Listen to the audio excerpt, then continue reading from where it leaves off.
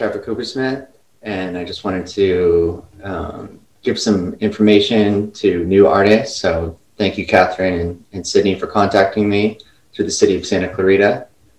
And I'm going to give everyone a bit of information on just sort of how to survive as an artist, new tips for developing your practice, and just certain mistakes and stuff that I've sort of made over the years. Hopefully it'll be a bit beneficial to everyone. So just starting out, here's a couple photos of my work hung up at the exhibition titled Landscapes of the Mind. So that was set up at the first floor gallery in Santa Clarita. It was a virtual exhibition and physical, which is nice. And then another photograph of my work and my dad's work, who's actually a professional artist, hung up in Arizona at like an outdoor festival. Yeah.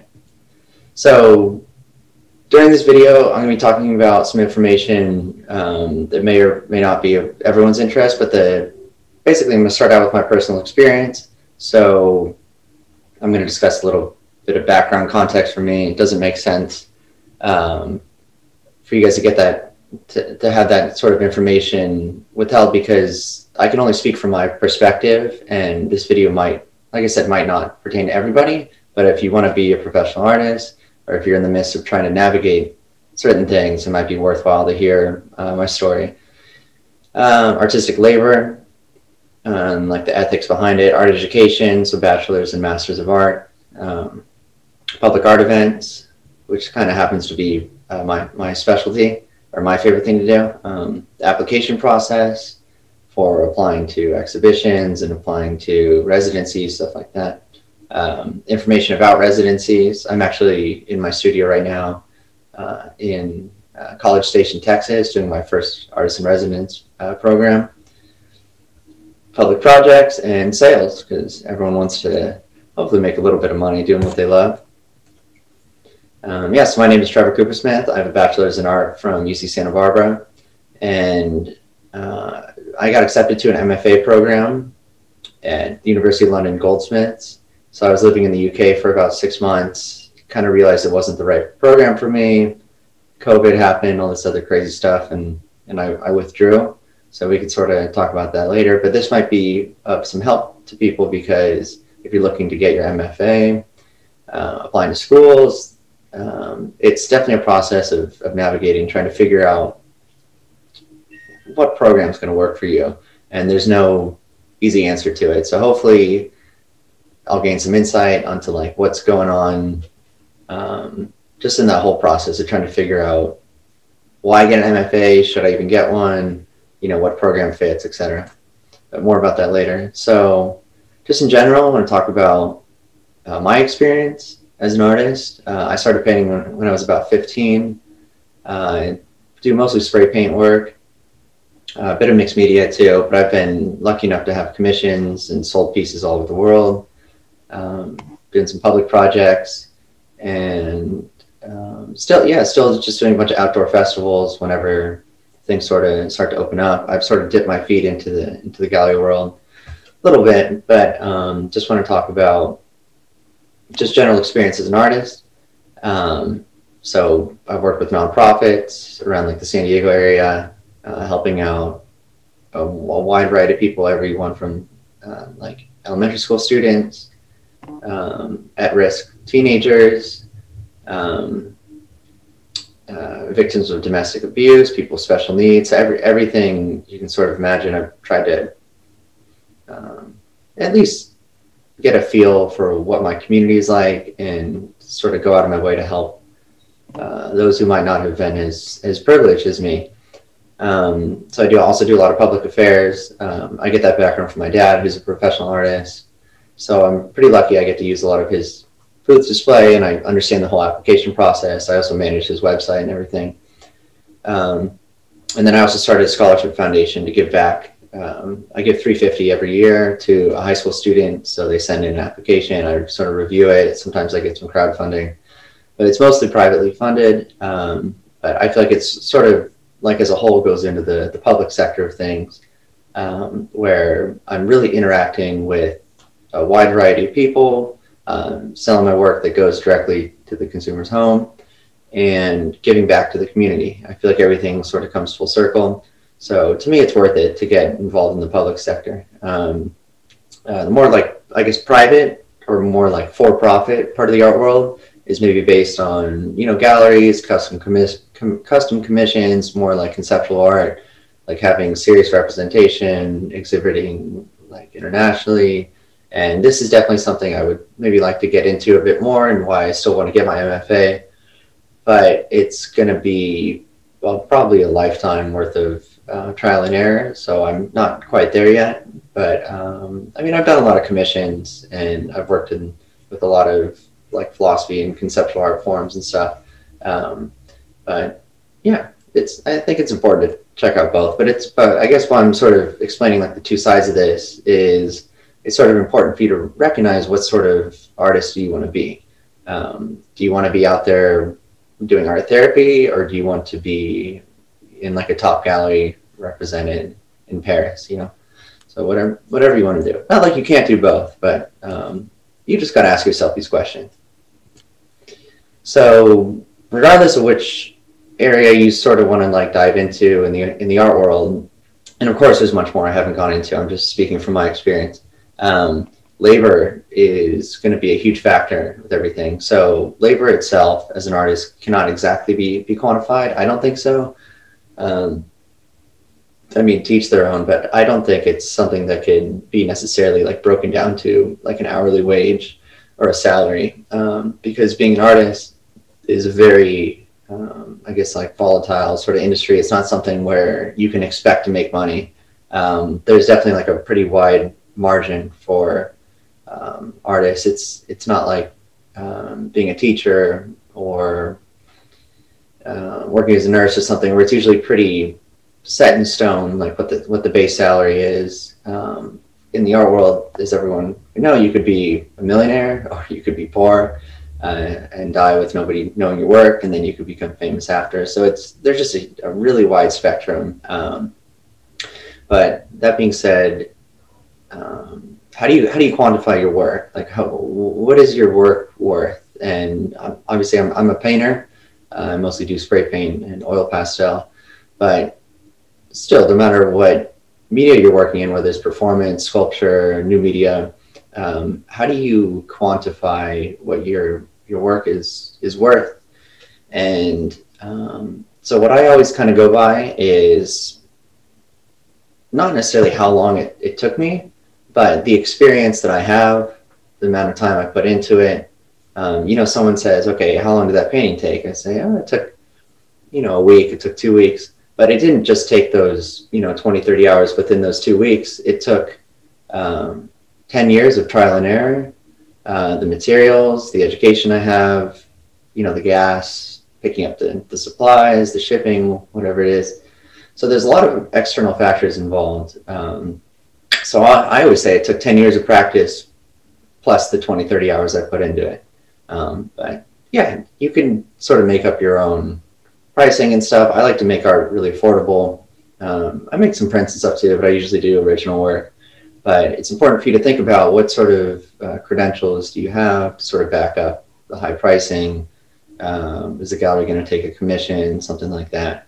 But it's important to know your worth. Don't sell yourself short.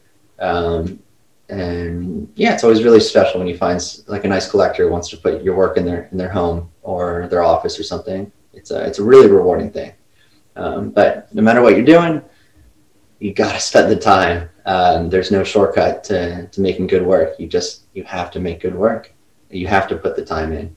It's a grind. It's a process, and it might take your whole life to figure out what you want to do. But that's the whole point of being an artist, is you can't just wake up and be famous. You just got to put in the work, whatever it is. So within putting that work, you can maybe say, okay, art education is something I want to invest in. I went to community college for 3 years. I saved up a lot of money. And then I got my bachelor's at UC Santa Barbara. I loved it. I thought it was a great university. The photo below is an exhibition that I had where I filled the whole gallery with sand, had a bunch of international friends come by. It was a great time, sold some work. It was like an immersive sort of experience. That was important for me, and very important in the whole education system is meeting people ideally from all over the world, using the resources that the institution has, and then just having the degree. They also set me up with some internships and stuff, so that was quite nice. Some nonprofits, but it's not for everyone. I went to a large public university. There's other art schools like RISD, CalArts, School of Art Institute Chicago that come to about usually roughly like $40,000 a year, but they're known to have some of the best art programs in the world. If you can afford it, go for it. It totally wasn't for me. But there's some great programs, and it's obviously not guaranteed success, but a lot of these programs have really great track records of pumping out some of the greatest designers and just artists in general in the world, especially CalArts and RISD and School of Art Institute Chicago. They just have these long-lasting reputations. Everything from game design to fine art to video work. So there's a lot of options out there. You just got to do your research. So I was really happy that I got my art degree from UC Santa Barbara. Then I went to University of London Goldsmiths. I took a few years off, applied, and got into a couple schools, Goldsmiths being one of them. I went for it and figured out it wasn't for me. We had strikes at our university, and my professors wouldn't really get in touch with me during those times, and I felt very left out because I missed a lot of lectures, and I really wasn't able to use all the resources that I was hoping for. Also, there was no teaching opportunities. I'd like to teach at the college level, preferably community college, because that's where I went to school, and it was a huge help for me. So that was another sort of factor for me. And then when COVID hit, I was like, I can't do this. I didn't want to be locked up in London. And yeah, it just wasn't for me. It was also a fairly expensive school, about $20,000 a year. Maybe it's like mid-tier for how expensive it is just to get your MFA, but it was just not the right fit for me. And so I withdrew, and I'm in the process of trying to figure out where I want to go. So just in case anyone is curious, a Master's of Fine Art is usually like the terminal degree for artists. Most US institutions do not offer an MFA, or sorry, a PhD in art. So the MFA is the terminal degree. It's sort of like a PhD, sometimes 2 years, sometimes 3 years. But there's a lot of really nice programs in the US. California has some of the best, in my opinion. Like UCLA is probably top tier, UCI, even UC Riverside has a good program, Davis, a lot of the UCs, and also smaller schools like Cal State Long Beach, Northridge, they have pretty good programs. So it's just important to do your research. You can find the top rankings on US News. But there's actually a lot of free MFA programs just in the US. I think Indiana, Florida State University, UT Austin, I think Washington, Oregon. And then also if you're living in California or any of like the sort of Western states, that we have a pact for undergraduate and most graduate degrees that you could pay in-state tuition. So that covers most of the schools everywhere from Hawaii to Alaska to Washington, Oregon, all the way up to like New Mexico and Utah. So it's basically the left half, the western half of the US has these free or low-cost programs. At least you could get in-state tuition. So just do your research, figure out what sort of faculty you want to work with. There's other options too. You get a teaching credential, or there's smaller drawing schools like atelier schools, or you go to community college and just take some life drawing courses. So internships, I had a good friend who interned with a pretty top artist in New York, and he's doing really well. So there's options out there. It's important just to be flexible, but yeah, I'm trying to figure it out. I got accepted to a school in Norway. It's a free program, which is nice. Not totally sure if I'm going to go there. Still trying to figure that out. Yeah. So public art affairs is something I've been sort of like immersed in for the majority of my life. So you set up a booth display, you go to public events, you do like these sort of large scale festivals, sometimes smaller, you like little street fairs and stuff, but they usually happen about once a year, sometimes biannually. It's really like heavily community based, which is really nice. But of course it's dependent on the weather, and it's an investment. So you got to not only make the work, but the booth display. I use pro panels. They work for me. There's some sort of top tier, like large scale art festivals, you know, like more fine art affairs, like art and wine events and stuff. You might have to pay to get in. And then there's, you know, local little street fairs. And it's always important just to dip your feet in, test the water, see if it works for you. You know, it's not for everyone. You could always sometimes rent a display if you don't want to commit. But my dad's been doing this professionally for the past, I don't know, 40 years. He's still working at the age of 70, so it's a lot of physical labor. Sometimes he has to hire people, or I'm forced to work with him. But it's worth it for us. It's a total risk. Sometimes you show up, you don't make any money. Sometimes a few weeks later, someone will contact you wanting a commission. Sometimes people walk up and buy, you know, half the things in your booth. So you never know. You can't plan for anything as an artist. So you never know, but it's worth it to me. So of course these public art affairs have applications. You could find most of them on, or like Southern California ones are part of Kennedy and Associates, it's called. But you could just look at your local city website, see what sort of festivals they have. Hopefully with COVID slowing down, more of that will open up. People will be excited to get back outside and safely check out art events. So with these applications, whatever you're applying to, sometimes they have application fees and sometimes you have to pay for the booth. It's, like I said, it's an investment, but these are just general tips for applications, everything from residencies to exhibitions to graduate school. So no matter what, you're going to need a professional looking portfolio. So you spend all this time making your work, you don't have good photos of it, you're wasting your time. So crop out the edges, put a little white background, Photoshop it. It's not that tough.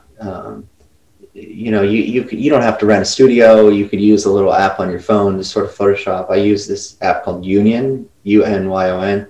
It works with me. It was like $3, and I Photoshop a lot of work using that. I also have Photoshop, but you know, pay someone $100, a couple $100 to just take some nice photos for the day. It's worth it. If you spend a long time making your work, it's worth it to get some good photos done. It's just kind of goes without saying. So also there's an artist statement that you want to make.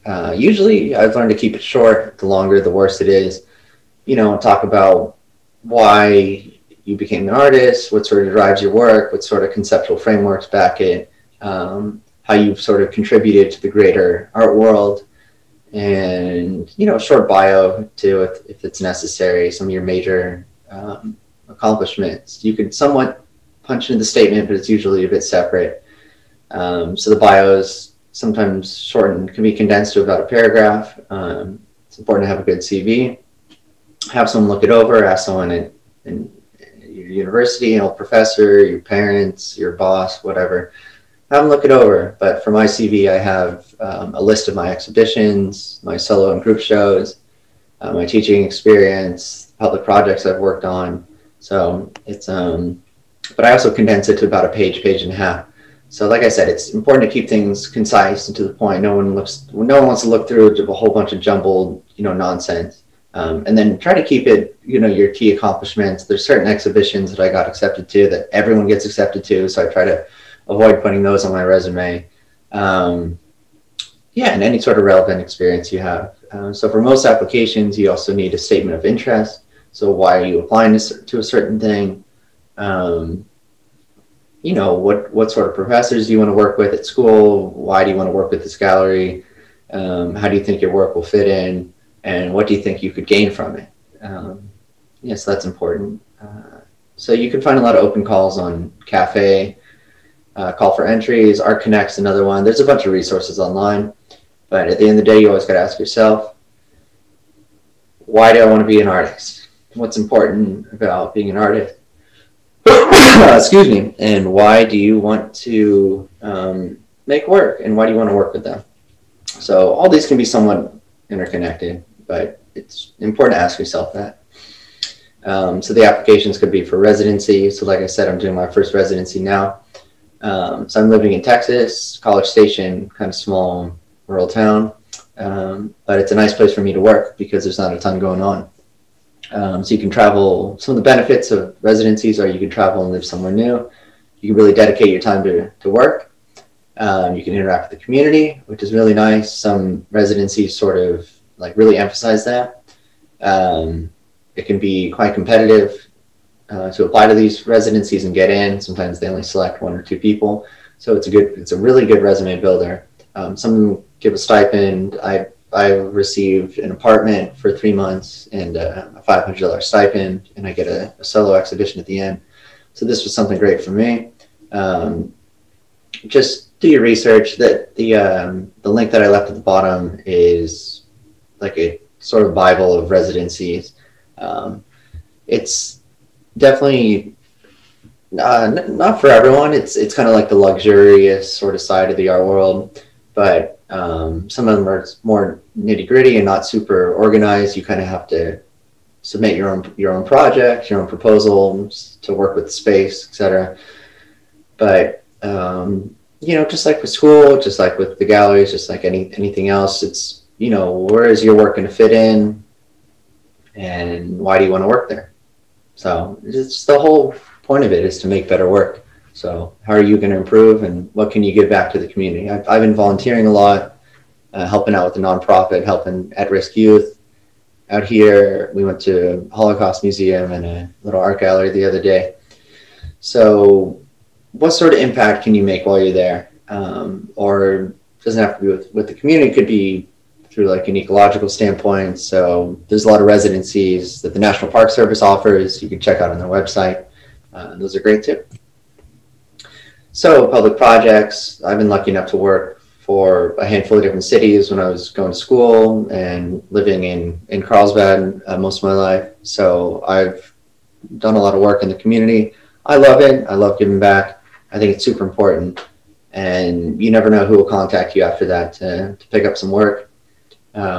So just try to get involved. It's worth it. You can beautify your city.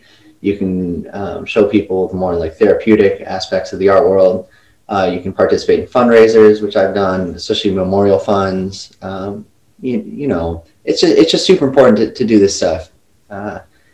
One, to improve your city, to gain some like actual experience, collaborating with the city. There's a lot of, bureaucracy, and sometimes things get slowed down a little bit, but once you get the green light to go, it's always worth it. So, especially with nonprofits, helping them out, it kind of just goes without saying. Art heals a lot, and my mission is to show people the benefits of art making, and I hope you have a somewhat similar intention. But at the end of the day, it is nice to make some money. So a handful of things to go over, because it's just one of the most important things about being an artist is, how can I survive doing this? What sort of living could I do? And so I guess just from the perspective of an artist, you could say, okay, I want to be an art teacher. I want to work in a gallery. I want to be like a docent or a curator, a historian. So you could get a PhD in art history. That's an option. There's frankly a lot you could do with an art degree, but sometimes it could feel like there's maybe not a ton of money out there. So you just got to put in the work. So I make a lot of my sales through Instagram and through just like public art events, which is why I like them so much. You can find some gallery representation. That might be a little bit later down the line if you're trying to figure out what type of artist do you want to be. You usually have to have a pretty solid body of work, especially with most of these applications and stuff, the residencies. It's pretty tough to get in if you're just like completely starting out. They usually want to see like a track record of you working with other companies, with other residencies, you work with nonprofits, whatever it is. But it's important to get the experience, and that's why I say get involved in the city, because you never know what sort of places it can take you. So there's also music festivals. I know there's a big festival called Kaboo in San Diego that they have a lot of artists participate, and a good amount of people come by. They have a couple drinks, they listen to some good music, want to buy some art. So you never know. Commissions are a big one. For me too, I almost always give people an option, say like, hey, what sort of colors do you want? What sort of subject do you want? What sort of canvas do you want? Wood? Do you want me to cut it a certain size? Whatever. That's a nice way to make some money on the side. And it's usually really rewarding having your work like displayed in someone's home, and then it could always lead to more sales, which is nice. There's also the option to work for royalty companies. I had my work printed for like a kind of small royalty company. I'd get like a small check every month or so. So there's companies like Society 6. The company I worked for was called KESS, Kess. And it's an option. It's maybe could be more like, I guess, tacky, if some people want to label it that as like low art or tacky. But if you're making money and you're happy doing it, then go for it. I mean, to each their own. But so the reason I have a couple of these photos up here, one is the Andy Warhol dollar sign. So Warhol's obviously one of those heavy hitters, but he had like a whole factory worker of people working for him, and then he was also big into the like design aspects and the marketing aspects of the art world. So he, I think his famous quote is "Think rich and act poor." So yeah, I mean, it's hard to think about commercializing your art without him. But then the other picture I have, it says "Make good art and fantastic mistakes." Super important. You're going to mess up. You're going to make some horrible work. You're going to want to throw it away. It's just part of the process. So that's just part of life and part of being an artist, is you're going to do things that you kind of regret, but they're going to be little speed bumps and hurdles to get you hopefully to your final destination. On that note, be wary of certain scams. There's vanity galleries, they're called, VANITY. Vanity galleries are galleries that will contact you and say, hey, I want to show your work in New York or whatever. All you have to do is give me $2,000, $3,000 and take care of all the marketing, and then we'll do the rest. It's like, well, why, what's the point of that? A lot of galleries usually take 30, 40, 50%. But if it just go with your gut, if it doesn't feel right, don't do it. There's a lot of scams out there. So I'm going to end it on a cliche with a quote from Edward Hopper, and it says, if you could say it in words, there'd be no reason to paint. I think this sort of translates well to any form of art, performance, sculpture, new media, video. But for me, art is my language, painting's my language. To me, it doesn't matter if I'm using oil pastels or spray paint or acrylic, squash, whatever it is. It's just, there's a reason I paint, and there's a message that I want to get across. So you just got to find your voice as an artist and figure out what sort of message do you want to get across. I know that's easier said than done. It's kind of cliche, but it's a process. Do some reading, go to art galleries, do your art history. I left a handful of artists down below for you to kind of check out. Say Edward Hopper, he did the famous Nighthawk painting, the sort of evening piece at a cafe, like it's sort of iconic Americana, mid 20th century. Alexander Hogue, he did some pretty interesting work called regionalism, sort of fits around that time period, like early mid 20th century. Ken Price, a bit more contemporary stuff, but I really like his work. He's also a sculptor too. He does these crazy, like, organic sort of wavy forms. Georgia O'Keeffe, incredible painter as well, influenced a lot by the Southwest. So it's important, just do your research, find out some influences. Like I said, it's a process, but just put yourself out there, educate yourself, and feel things out. Not everything is going to be as black and white as you think. So it's a process. You just got to be flexible, open to change, open to things not working out in your favor. But that's just how life works. So hopefully you can be positive and make the most of things. So thank you guys for listening.